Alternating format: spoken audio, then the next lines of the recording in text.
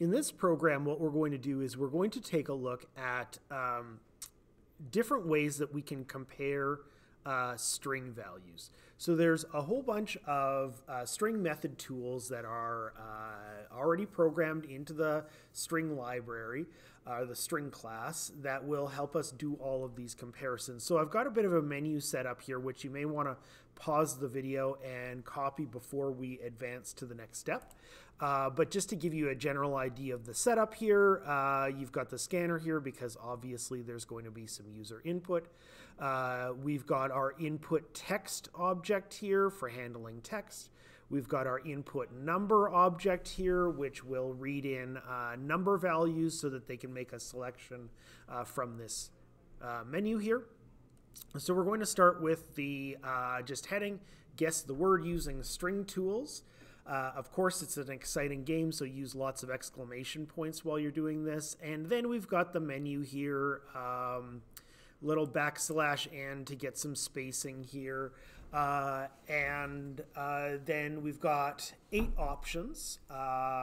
Length, starts and ends with, contains, index of, last index of, compare to, and final guess that will finish off the whole game. So hopefully when they've got it figured out, that's what they'll do. And then we've got score remaining, because we always want to display how much score they have left, and then we'll prompt them for their selection at the bottom. Okay, so let's get into programming this. So we're going to start with score value, and let's start it at 100. Every time they use a tool, we're going to reduce it by 10. And then we'll need a variable for the selection that they're going to make from the menu. There are a couple strings that we need. We'll have the answer, and this is going to be equal to any secret word as the answer that you want to pick. I want some letter repetition here, so I'm going to pick potato as my answer. And then we'll need a string guess text here, which is going to be any text value that the user is guessing, so it'll be a string. And then we'll have an integer for guess num, which will be any number that they're guessing as well. So we've got our guess the word using string tools, and I want to put in a couple protections here just to make sure that they're giving us a good number. So the first thing that I want to do is underneath at the bottom where it says enter your selection, this is where we'll read it in. So the selection gets the value of input num dot next int. So we'll use it for that. And then we need to wrap this in a do while loop because I want to make sure that they're giving us something, within this range. While the selection is less than 1 or the selection is larger than 8. There we go. Now what we want to do is we want to keep this going until they run out of points. So we need another do while loop. So we'll add an extra do to the top, and then our additional while is we're going to keep this going while the score is larger than 0.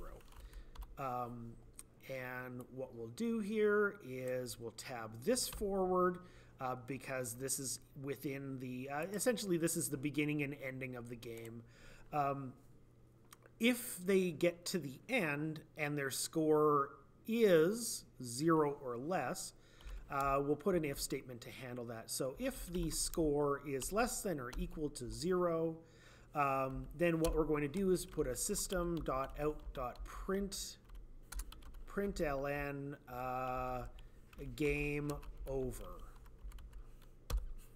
So if they get to the end and their score is 0, they've run out of points, then we will tell them that their game is over. Okay. So now the next thing that we want to do, we've got it. We've got out of this first section here with successfully number from 1 to 8. What I want to do is I want to now take off some points every time they make a selection, but not everything. So if the selection is less than 8, so we're not going to reduce the score when they make their final guess. We're going to have score minus equals 10. So we're going to reduce the score by 10 every time. Okay, now we're ready to handle our menu. So if selection equals 1, it's going to be a lot of copying and pasting in this, so just make sure you're keeping track of where you are in the program. Okay, so what we want to do is we are going to give the user an opportunity to try to guess how long the string is. So what we're going to do in here is, selection, sorry, system.out.print. Let's say guess how long the answer is. Okay, and then we'll use guessNum for this. Input.next int. Oh, we got to make sure that this is input_num.next_int. There we go. And then we'll give them a couple responses based on their answers. So if the answer, now what we want to do is we want to compare their guess to how long the string actually is. So we're going to use the method .length, which will return a number equal to how many characters are in it. If answer.length is larger than guessNum, then what we'll do is we'll say that it is longer. So system.out.println, it is longer. And we'll do a copy paste, turn this into an else, because it can't be simultaneously longer and shorter. So if it's less than guessNum, we will say it is shorter. And then the last option here is let's say that's the correct length. Perfect. So now when we run the program,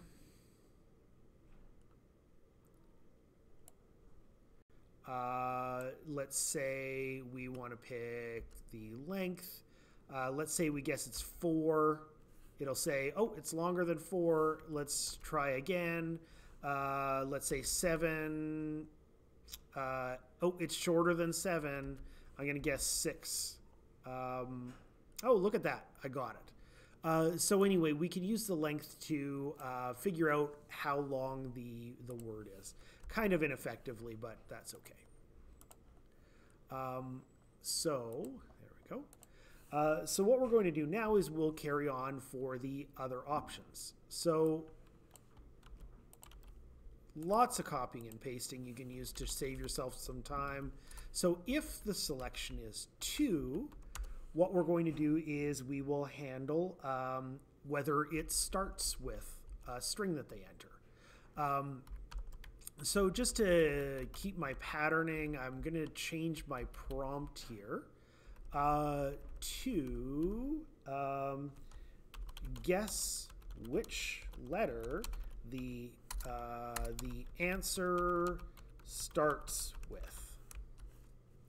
Kind of a weird guess, but sure. And then this one is going to be a text value, not a number value.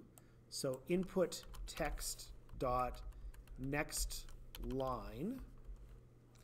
Now, there are a couple problems that we could encounter here. Is we want to do the starting letter.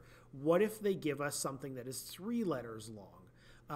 And that's where we can use length to help us out. There's 2 methods we're going to use here in our if statement. So if the guess text dot length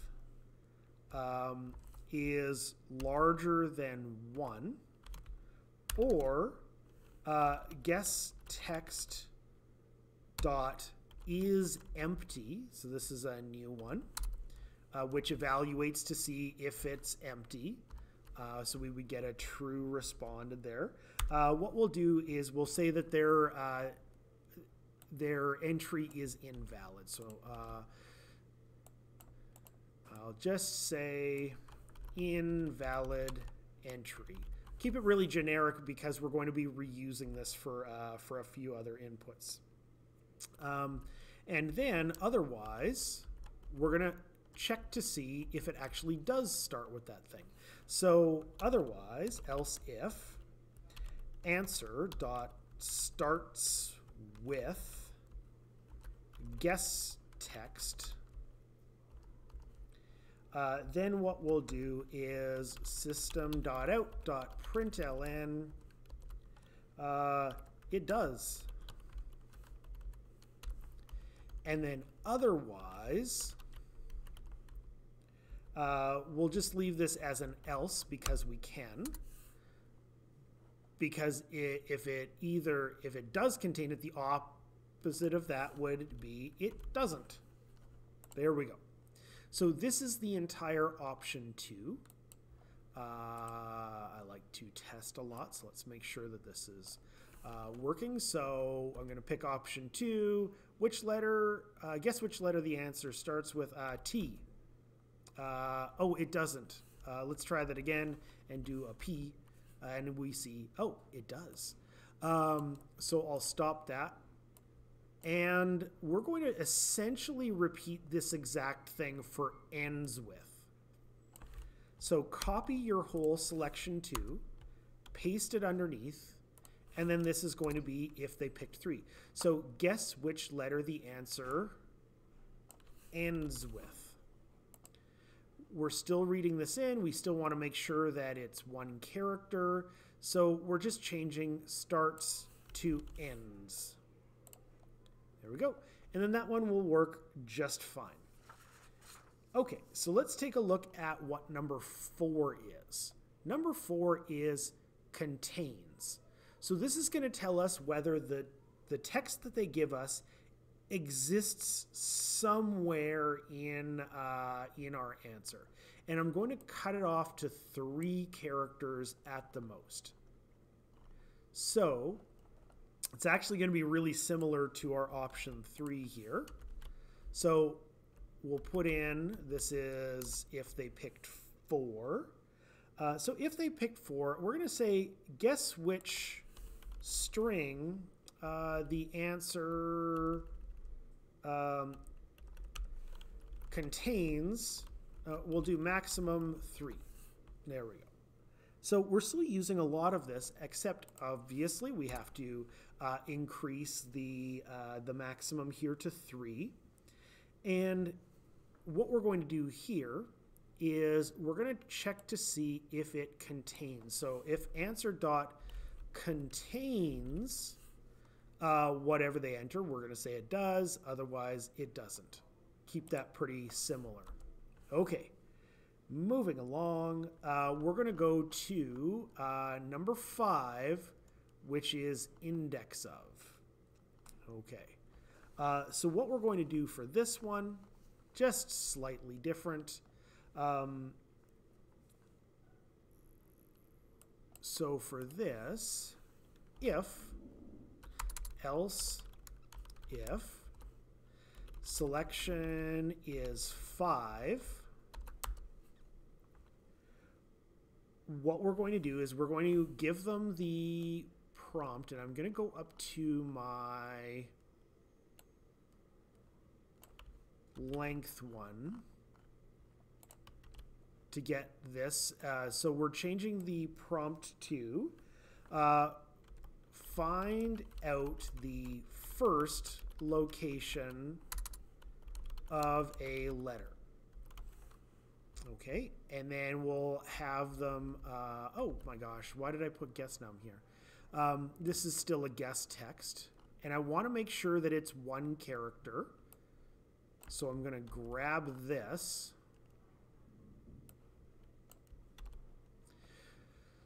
So guess text is going to get the value of input text.nextLine. We still want to make sure that it's only a single letter and that it's not empty. So that'll still give us an invalid response. Now this is a little different. So else if answer dot index of guess text is larger than -1. So index of gives us a -1 if whatever we're searching for doesn't exist. Otherwise, it'll give us the actual position of it. So then what we're going to do is we'll give them a response. So system.out.println. It is in position. And then we'll add on the index of. There we go. So we actually want to display that number. Otherwise, we'll do a system.out.println. It is not in the answer. I just want to check in, see how everything's going here. Okay, so if I wanted to do the index of, what I would do is I would check to see for the letter T, it would give us location 2 because it finds the first one. So potato, P-O-T, it goes 0, 1, 2, so it gives us position 2. So everything seems to be working just fine so far. Okay, now we're going to do the same thing for number 6, except we're going to change the first 2 last. So find out the last location of a letter, and then we're going to change index of to last index of. I've used this before when I am, say, going from the end of a string backwards. I have had to use this in the past. So that is selection 6, and we're good. So now we've only got 2 more to go.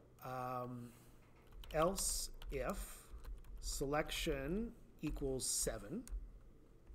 This is where we'll get our comparison using compare to. I'll use the first 2 lines here for my prompt to save some time. And this one will say, enter a string to compare alphabetically to the answer. Okay? So we're going to compare whatever they type into the answer. And now we don't need all of this. We want to make sure they typed in something. So the length doesn't matter, but we want to make sure that they didn't give us nothing. So we'll say invalid entry.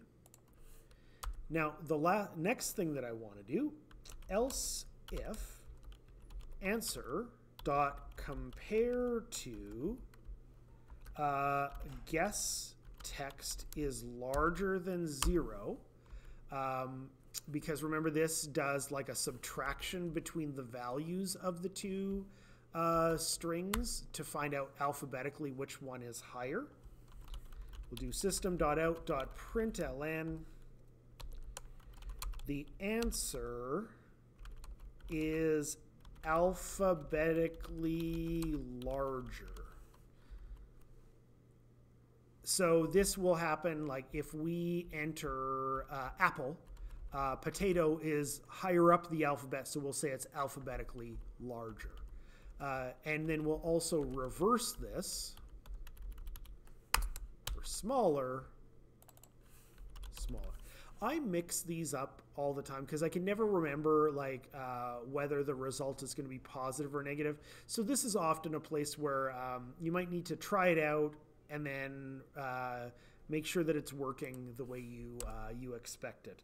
So the only option left available here is otherwise they're the same.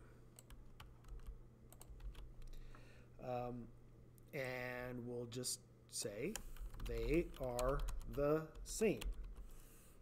Exclamation point. Oh yeah, this is an exciting game. I got to keep my exclamation points going. There we go. So our last thing that we're going to do is we'll check to see if they got it right. So else if selection equals 8, then what we're going to do is we are going to prompt them for their final guess. So I'll use these first two lines here. And I will say, enter your final guess. Okay. So our responses here is equals will tell us if it's true or false. So if answer dot equals the guess text, then what we're going to do is we will put system.out.println congratulations, you win. Otherwise, we will say that you lose. Oh, you know what? Let's put their score here too. They'll want to know their score. So put in your score is, and then we'll add on the score here at the end. Okay. Otherwise, we'll do system.out.println. We'll say incorrect. And we'll reduce their score to 0. And then we'll just let things go. So running the program for one final check here. Oh, compare to guess text. I have some parentheses missing. There we go. It accidentally snuck out the other side. There we go. That's... Wait a second. This one is still wrong. There we go. So we'll run that again. Hopefully I don't have any more errors, but you never know. Oh, it caught up. Okay, final check. Fantastic. All right, so what I'm going to do is just to check those last ones, if I want to do a comparison, and then I'm going to pick apple, it'll say the answer is alphabetically larger. Potato is further down the alphabet than apple, so that's correct. If I try that same thing again and put in watermelon, then it says the answer is alphabetically smaller because it's further up, you know, to the beginning of the alphabet. And then, oh, based on those two clues, I think I've got it. I'm going to do my final guess here. My final guess is potato. And it says incorrect because I've got the E here at the end. If I run it again, I'm just going to do some random thing. Let's guess that wrong. Oh, I think I know what it is now. And I put in potato just like it's written. Oh, it says you win. Your score is 90. So the one thing I just realized that I should do here is we're also going to incorporate a break. There we go. So now no matter what they do in selection 8, it's going to stop the program. So anyway, this is a pretty long example of how all of these different ways of comparing strings are, and you can use them in so many different ways. So you may want to refer back to this program when you're trying to figure out how to do this in the future.